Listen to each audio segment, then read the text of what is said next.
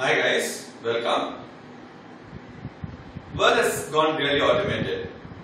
In this session, we are going to discuss on a device which is going to really help us in automation.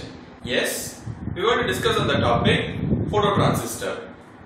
The menu for this session will start with the principle of operation. We will get into the construction of phototransistor, understand the schematic symbol representation, working of phototransistor with two cases. Case 1 when light falls on the phototransistor, case 2 when light does not fall on it. We will draw the characteristic curve, we will list down the advantages, disadvantages and applications of phototransistor. We will move on to the principle of phototransistor. The principle of operation of a phototransistor is very similar to that of a photodiode. So phototransistor is a light detector which is able to convert light energy into electrical energy. So the photodiode's working principle is also the same. So light detector which is able to convert light energy to electrical energy. So this is the working principle of a phototransistor. So then what is the difference between a phototransistor and a photodiode? A phototransistor is equal to a photodiode plus a transistor amplifier.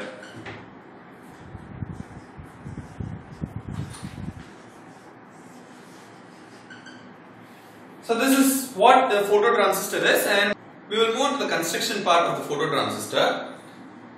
Phototransistor is a normal BJT. As a normal BJT has 3 layers, phototransistor also has 3 layers: emitter, base and collector. The difference between the normal BJT and the phototransistor is that the width, or rather the region of base and collector, are larger when compared to the normal BJT. Moreover, you do have a lens provision in a phototransistor which will focus the incident light on the base collector junction, right? So this is the construction of a phototransistor. We'll move on to the schematic symbol representation. Having this as base, so the schematic symbol is drawn like this.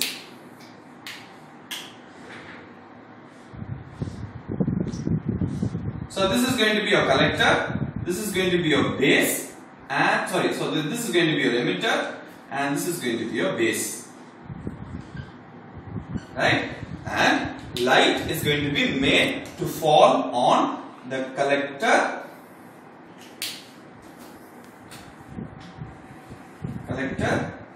base junction. So this is going to be the schematic symbol representation of your phototransistor. Out of these 3 terminals, we are going to use only 2 terminals: the emitter and the collector. The base is going to be kept open, and we are going to make it work under common emitter configuration. You can make it work under 2 different configurations, both common collector and common emitter. The most traditional way, conventional configuration is your common emitter. We'll move on to the working principle of a phototransistor. So this is how it is connected. The biasing, so the phototransistor is going to work only in reverse bias. So the biasing arrangement is made in this way, and as said earlier, out of the 3 terminals, we are going to use only 2 terminals. One is the emitter, the other one is the collector, and the base is kept open. So light is made, so we are going to understand the working of the phototransistor in 2 cases. The first case that we have taken is when light falls. This is the first case that we will take. So we have studied already, when light is incident on a junction, it has enough energy to knock out electrons from the valence shell, which means that there are carriers that are developed that are generated because of the light incident on the junction. So more number of carriers are generated inside your base because of the light incident on the junction. And what happens as a result? Because of this reverse bias and because of the charge carriers getting developed inside your base, there is more number of charge carriers flowing into the collector, and as a result, the collector current increases. So this is what is going to happen when light is incident on the base collector junction and the reverse bias is given to your phototransistor. We can understand this concept with the help of a small equation. So the collector current, keeping the base open and under common emitter configuration, right? The collector current is given by IC is equal to beta plus 1 into ICO, the reverse saturation current, plus beta into IB. As the base is open, IB equal to 0, and so this equation becomes IC is equal to beta plus 1 into ICO. Okay, so this is going to be your collector current, right? And when light is made to fall on the base collector junction, charge carriers are developed, and so more number of carriers are moved to the collector because of the reverse bias, and as a result there is going to be a current that is going to be generated, and we will say it as I lambda because of light. So this is the current that is going to be produced, and so this equation changes to beta plus 1 into, so this is also a current that is going to be because of minority carriers. Okay, and so this could be written as ICO plus I lambda, which is IC. I lambda here. Fine. So this is going to be an equation, and from this equation we could infer that when there is a current because of this incident light, your collector current increases to a larger extent. So this is how the working principle could be explained for case number 1. To just have a small summary, right? We will just have a small link. Light falls. This light will have enough energy to knock out electrons from the outermost shell, and as a result, you will have charge carriers getting developed in the base, right? And in the base, charge carriers increases, and because of the reverse bias, right, the collector current increases. So this is just a short summary of what really happens when light is incident on the base collector junction. We will now understand the working principle or working operation of a phototransistor when light does not fall on it, and then I will just have a small comparison after that. So this is a diagram which illustrates when light does not fall on the phototransistor. So this is an NPN transistor where inside the base the electrons form the minority carriers, and when a reverse bias is given, right, due to thermally generated carriers as well as the minority carriers present over here, there is going to be a reverse saturation current that is going to flow, right, and that reverse saturation current is going to be in terms of nanoamperes, and this current is what we call it as a dark current, because this is a current that is going to be flowing in the absence of light. So even in the absence of light, there is going to be a small current, a reverse saturation current that is going to flow because of the thermally generated minority carriers. We call that current to be dark current. Fine, right. So we will just have a small recap of what we had seen when light falls on the base collector junction, right? So even if light does not fall, there is going to be a current that is going to flow, reverse saturation current, and that is what we call it as ICO in the equation. Fine, right. When light is made to fall on it, and it has enough energy to knock out electrons, and so you will have more number of electrons which are minority carriers inside the base, right? So more number of electrons that are going to be generated inside the base because of light, And so when reverse bias is given, more number of charge carriers flow across the junction into the collector, which produces a current IC, which is nothing but, which will be equal to beta plus 1 into ICO plus I lambda, where I lambda is the current that is going to be generated because of light. So the current, you could see that there is a drastic increase in current, collector current, because of the light incident on the base collector junction. Before getting into the characteristic curve, we'll just understand this very simple concept. When the intensity of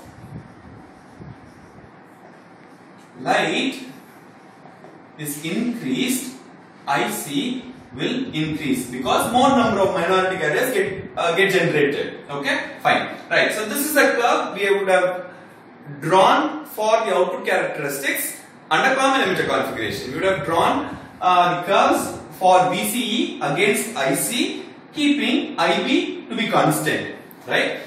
Here, the only difference, the point which I want to derive is, this is a curve, right, which will be very similar to that of the curve that we are going to draw here, right? The only difference would be, instead of base current, you will have, the guess is right, you will have light intensity. That's the only difference, because light is a factor which is going to produce more number of carriers inside the base, right? So instead of base, you will have light. That's the only difference between the curve that we have drawn here and the curve that we are going to draw for this phototransistor.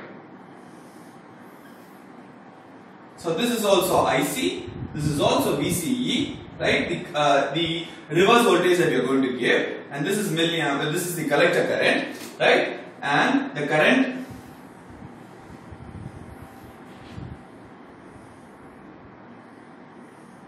right? And these are the curves which are drawn for different light intensities. Say if this is going to be 0 lux, right? Right? So this will be 20 lux and this will be 40 lux. Right? So this is the characteristic curve of a phototransistor. Next we'll move on to the advantages, disadvantages and few applications of it. We'll move on to the advantages of phototransistor. The advantages are, 1, it is able to produce more current.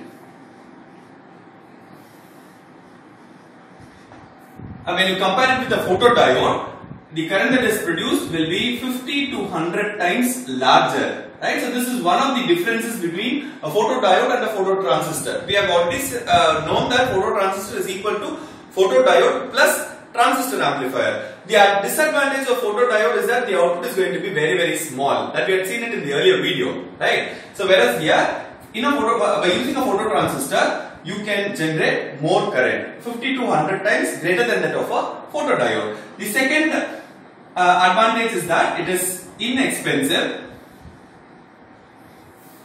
and third, it has a quick response time.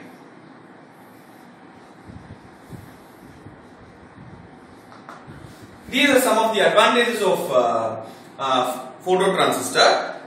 The disadvantage being, it is vulnerable to surges and spikes. This is one of the disadvantages of phototransistor. We will list down few applications of phototransistor. The first application being, as it has the capability to detect light, it can be used in light detection systems.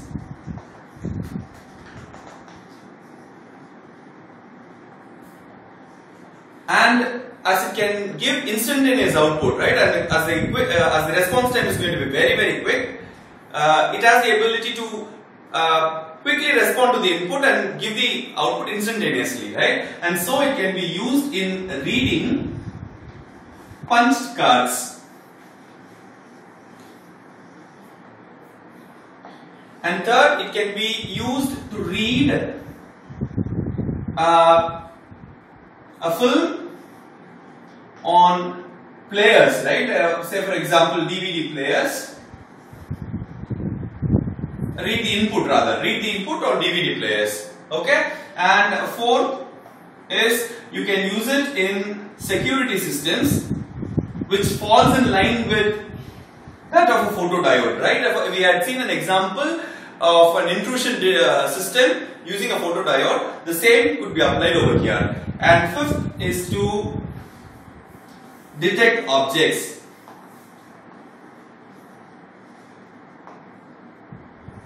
Detect objects in or rather it can be used in counting systems.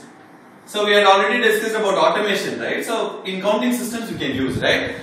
One simple diagram to illustrate is, say for example you do have a conveyor belt and you do have a production company which manufactures bottles, right? So when the bottles come in the conveyor belt and you could have a light source at one end of the conveyor belt and the phototransistor at the other end of the conveyor belt, right? And as and when the bottle moves, it breaks the path of the light, and once it breaks the path of the light, so this phototransistor could be connected to a counter circuit, which automatically counts the number of bottles as and when the bottle breaks the light path. Right? So these are few applications of phototransistors. To just have a small recap, we had seen the principle of operation of a phototransistor, which is nothing but it's a sensor which is able to convert light energy into electrical energy. We had seen the construction of it. So there is a special provision in a phototransistor, which is the lens, which is going to focus the incident light on the base collector junction, right? And moreover, the base and the collector are going to be having a larger region when compared to a normal BJT. And we had seen the working principle. When light does not fall on the phototransistor, you do have a small reverse saturation current in terms of nanoamperes flowing in the phototransistor. When light is made to fall on the base collector junction, more number of minority carriers are generated inside the base. And as a result, the collector current drastically increases. So we have drawn the characteristic curve. We have seen a few advantages and disadvantages of phototransistor and important applications of the same. Hope and wish this session would have been really beneficial to you. And if you really like this video, please subscribe, share your likes, and do not forget to click the bell button. Thank you so much.